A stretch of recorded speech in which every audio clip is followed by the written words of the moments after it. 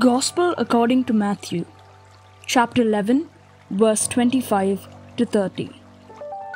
At that time, Jesus exclaimed, "I give praise to you, Father, Lord of heaven and earth, for although you have hidden these things from the wise and the learned, you have revealed them to little ones.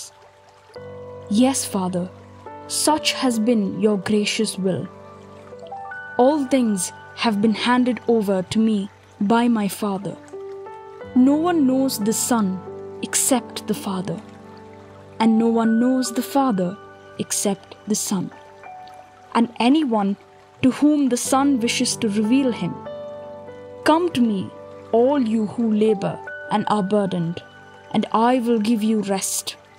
Take my yoke upon you and learn from me, for I am meek and humble of heart, and you will find rest for yourselves.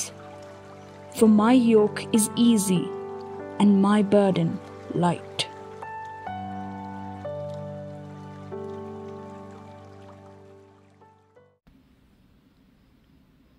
Words of the Holy Father.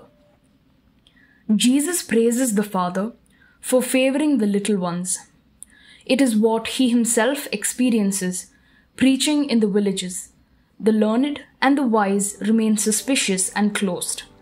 They make calculations, while the little ones open themselves and welcome his message.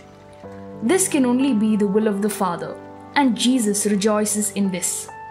We too must rejoice and praise God, because humble and simple people welcome the gospel. When I see these simple people, these humble people who go on pilgrimages, who go to pray, who sing, who praise, people who perhaps lack many things, but whose humility leads them to praise God. In the future of the world and in the hopes of the church, there are always the little ones, those who do not consider themselves better than others, who are aware of their own limitations and their sins, who do not want to lord it over others, who in God the Father recognize that we are all brothers and sisters. Therefore, in that moment of apparent failure, where everything is dark, Jesus prays, praising the Father, and his prayer also leads us, readers of the gospel, to judge our personal defeats in a different way, to judge differently the situation in which we do not see clearly the presence and action of God, when it seems that evil prevails and there is no way to stop it. Jesus, who highly recommended the prayer of asking at the very moment when he would have had reason to ask the Father for explanations, instead begins to praise him.